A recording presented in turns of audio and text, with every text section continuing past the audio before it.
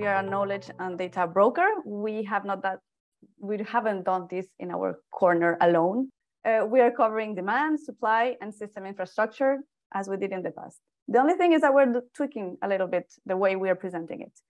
The GSR will become modular and will be available around a year. This means a lot of things at the same time. It means that we're going to cover the supply, the demand, and the system infrastructure in different sub-reports or sub-modules, if we can call it like this. We are also delivering the reports earlier as they come.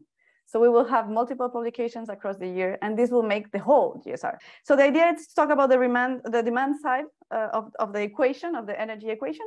We will be covering in a first piece, on a first module, agriculture, industry, transport, and building. And inside each of those modules will be structured in a similar way. We will try to have the overview.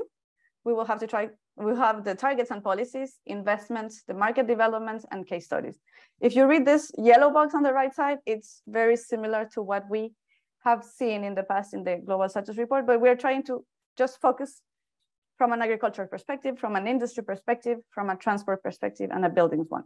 So the idea is to dig a little bit more. We were trying also to give this global systemic view of the energy demand, or renewable energy, I'm sorry, where we're going to present the supply, and we're going to present also the systems and the infrastructure that we need for an uptake of renewables. So in this part, we will publish a power, direct heat and fuels module, where we will be talking about it. I would say it will be similar to what the market and industry chapter was in the past, where we're trying to cover what happened in specific technologies, and this is aimed to be in the same style. And we also gonna continue analyzing and tracking how the system and the infrastructure is changing to accept this uptake of renewables. The masterpiece we have had in the past, it's a global overview. We will still write a global overview that gives us a large narrative on the framing of the energy sector, what's happening in the sector, and how renewable energy is positioned compared to, for example, fossil fuels. We are kicking off today, I would say we're on the left side of the figure. We're kicking off the GSR itself, but we're starting with the energy demand modules, where we have agriculture, industry, transport, and buildings. And we will aim to have a publication around the first quarter of the year. So it will be March, normally. Second part will be starting just a little bit later, and where we will be including the energy supply. So what I mentioned, that it's the old, I'm comparing it to the old GSR, but it will be the market and industry kind of module, where we're covering power, direct heat, and fuels.